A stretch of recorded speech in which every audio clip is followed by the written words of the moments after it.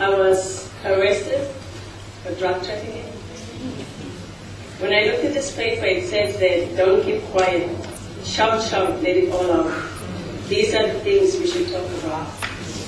And I'm not ashamed today to say that I was in Thailand prison for 16 years and 6 months and 16 days.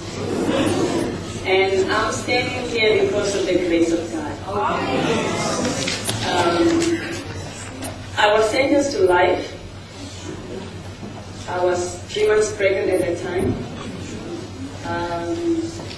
Well, I had no hope and just thought I was 20 years old, so 120, I don't think I can make it. I was worried about my child, what I will do with her and what's going to happen with her. My situation was a journey that I will never forget.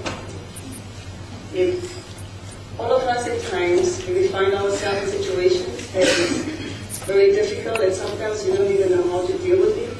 We don't even know which way to go, where to look, where to go, where to ask for help. But through that situation, we do learn, we do grow. And